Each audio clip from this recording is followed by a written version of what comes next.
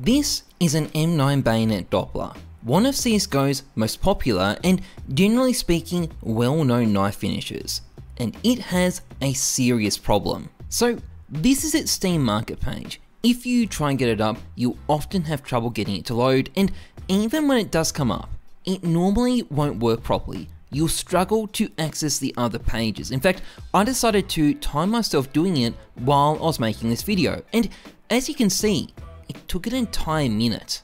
Now, this is pretty normal for any Doppler knife on the Steam market, and it is because there are a million bots watching the page, constantly refreshing it, hoping to snipe sapphires, rubies, black pearls, or phase 2s that are mispriced, and it makes the pages near unusable for ordinary players. And I don't know if Valve can do anything about it, but if you can, Valve, please fix